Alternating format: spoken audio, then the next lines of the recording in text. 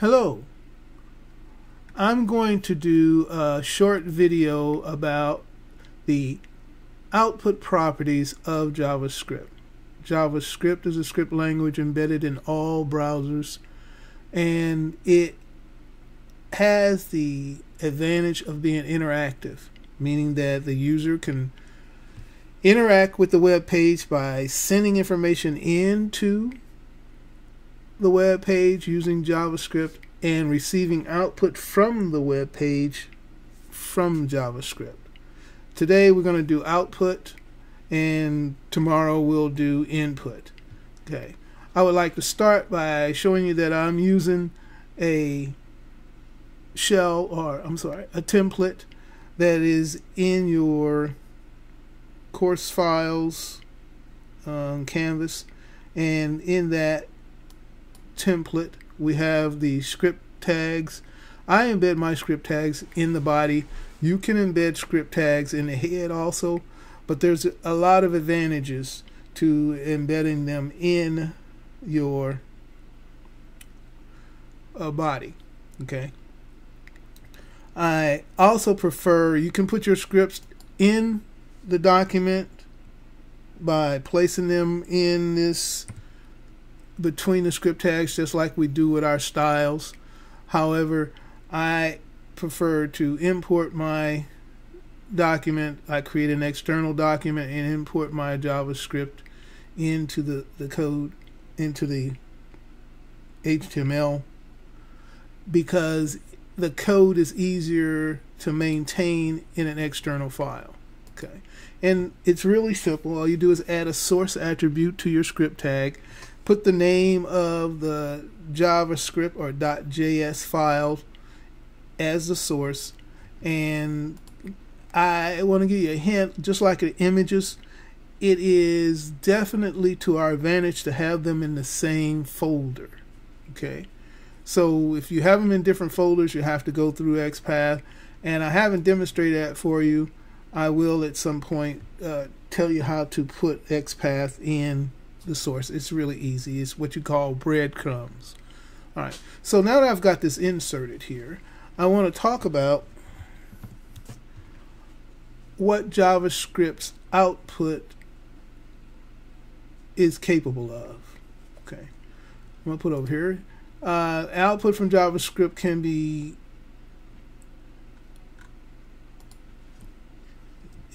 used in three ways.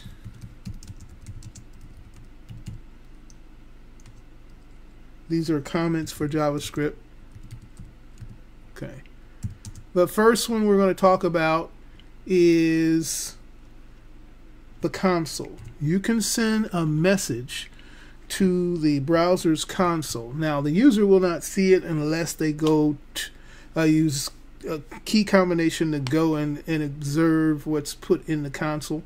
Okay, but the way JavaScript accesses the console of a browser is console.log. Okay, and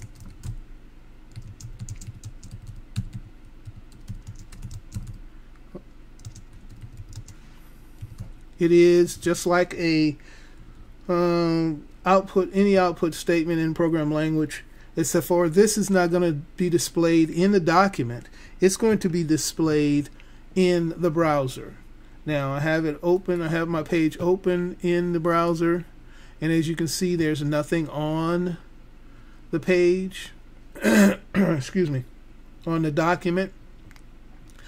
Shift Control J as in John will show the output that is placed in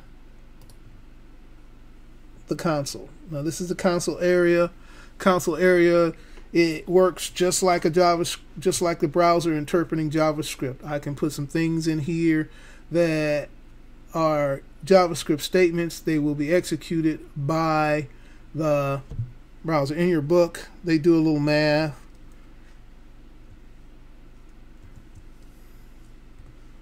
Okay, and it gives the answer. Okay, and it's immediate at the browser's console. Okay, but it's not, in my estimate, it's not the best way to experience JavaScript. The best way is to place the statement in a document, call a document into a web page, and the output will go to the screen. Okay, so the statements to the console are executed in sequence, just like any other statement that we put in.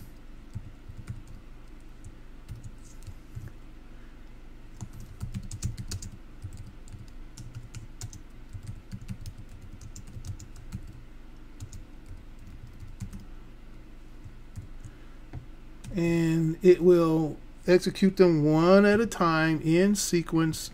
Now, of course, you won't see the message until you go J, Control Shift J. All right, and it hasn't run yet, right? Because I didn't reload. When I reload, I get both messages. Okay, that is output to the console.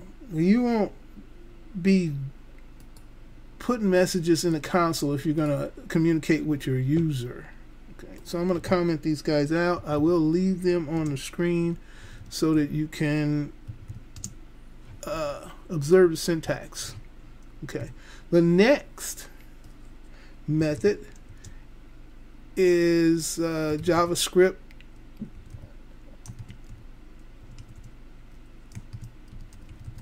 can write to the document and output to the browser window. Now, this is going to appear on a document just as if I put a tag in. As a matter of fact, I can dynamically create HTML using this statement. Okay, and I call it a statement because it is document.write, and I use line. There's write and there's write line.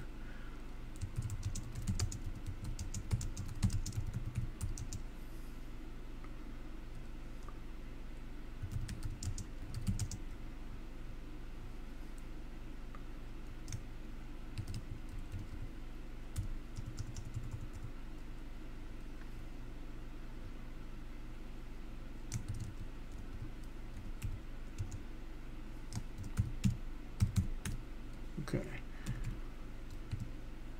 If you haven't noticed, I am a space addict. I like the fact that we are returning to outer space.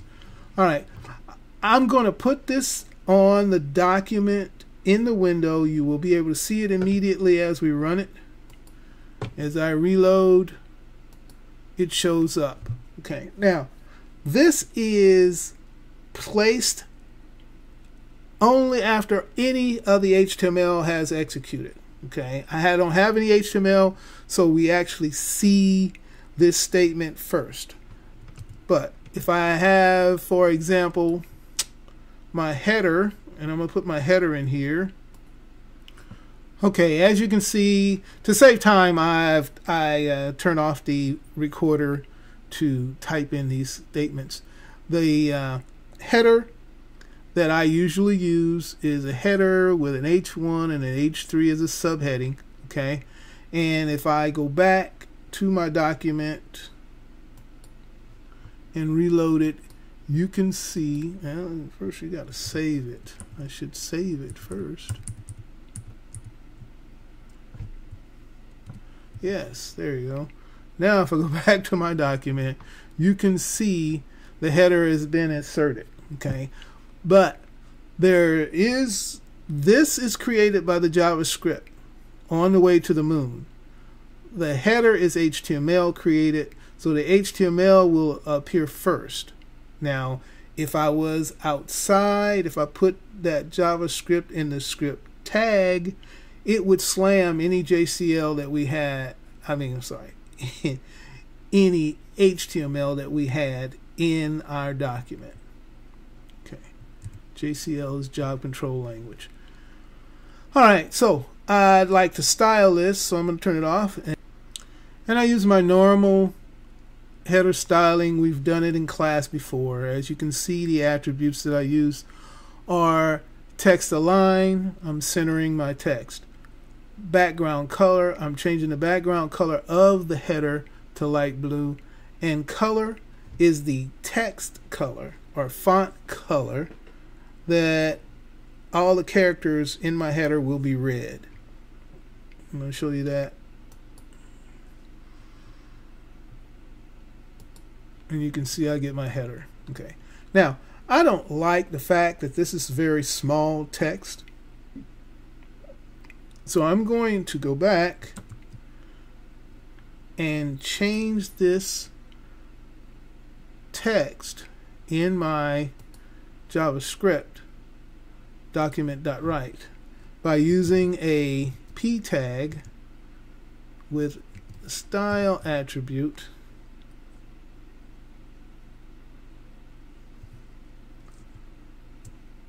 Now, this is one thing you must note about the JavaScript document.write.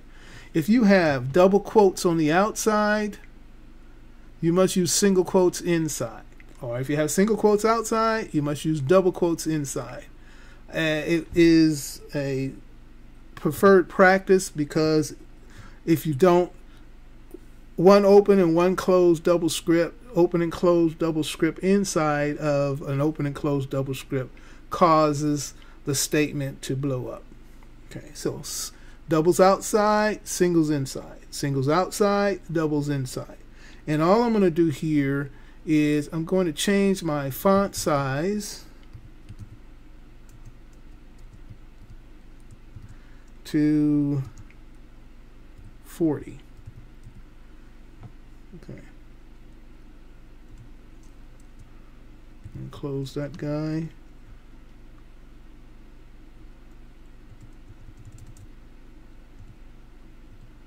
Over here to the end and close that.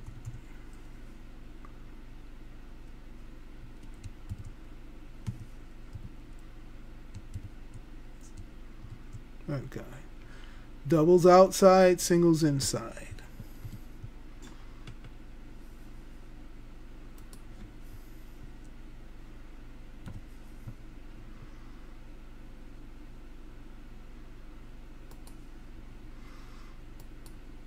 And as you can see, you can even embed HTML tags in your document.write.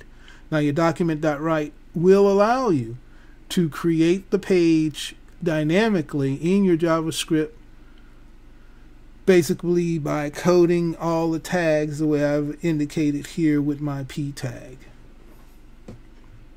Okay. Now that I've put information on the page, there is a way to communicate with the user without even, before the page is even loaded, without even loading the page. And I'm going to go back. The statement that we can use to communicate with our user before the page is loaded, there are several, okay? But the first one we're going to talk about is the output from JavaScript, and it is alert. Alert, it creates a little dialog box that appears before the page is loaded, okay?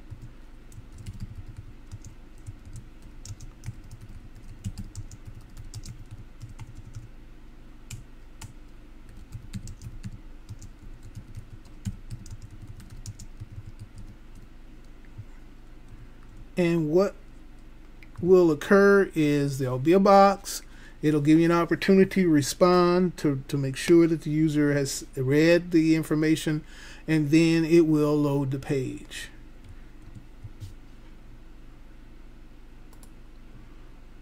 So when I reload, you note I don't have my background. I don't have my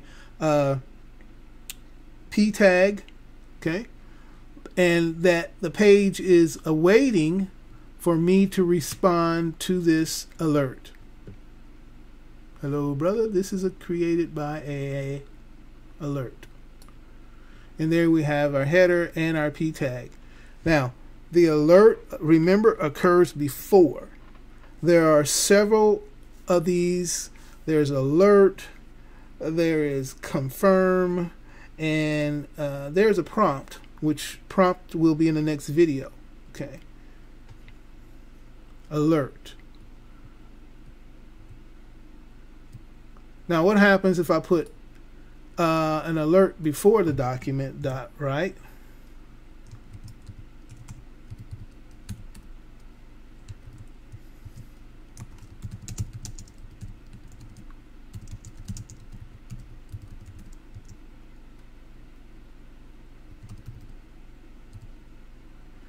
Okay, and one after the document dot write, what will happen? Well, let's see. Okay, I'm going to reload it. This is before the document dot write. Do we expect to see the page loaded? No. It will go to hello, my brother. This is created with alert, and then it will load the page. So if you have several alerts, they're going to occur before the page is loaded. That is the sequence of events when you're using JavaScript. Okay, I've placed an empty p tag on the HTML document. Okay, I'm going to place information in the p tags inner HTML. I think I've discussed this with you. Using my JavaScript statements. Okay. So I'm going to save this and go to my JavaScript. In here, I will now, with the p tag, do a document dot get element by ID. Okay. Now, my p tags ID is p1, and you remember I said I'll put ID on almost all of my tags. Well, I do this so I can access them, pull them out of the DOM, access their attributes using JavaScript. This statement, get element by ID and get element by tag name, are it dominates the DOM access. Okay, DOM meaning document object model. Sorry, document object model. Okay, and I'm going to access the inner HTML. I'm going to make it equal to something, and I'm going to say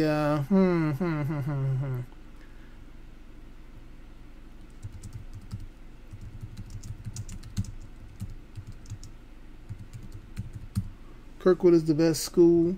This might not be known to you guys, but Kirkwood is a suburb in St. Louis. Okay.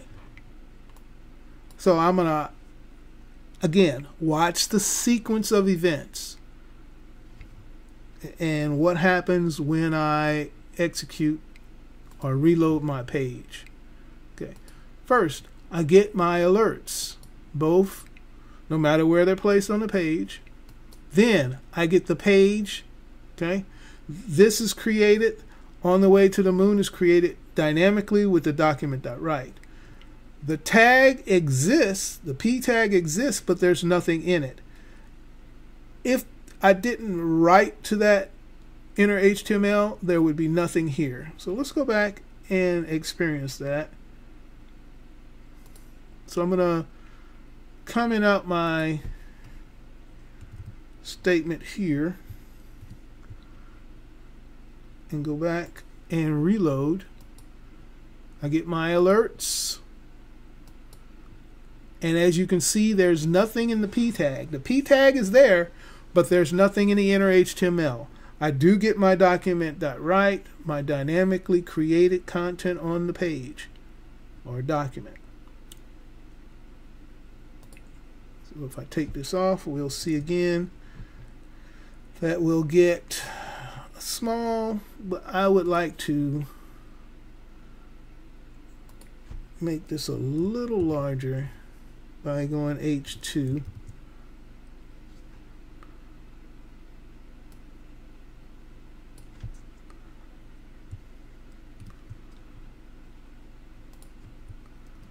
Okay. Now note, I did the styling with H tag. I changed the size of the text with the H tag. I could have used CSS, a style attribute, or put CSS in the style tag. I decided that I would simply make it larger using the header tags. Now it's going to be larger and bold. So I'm going to save this. I'm going to save my script again because I made some changes. And alert, alert, boom. You can see I get the document information placed in the P tag of the document. Now, all of these methods that I've just shown you allow us to send information to the user. This is output from JavaScript. Okay.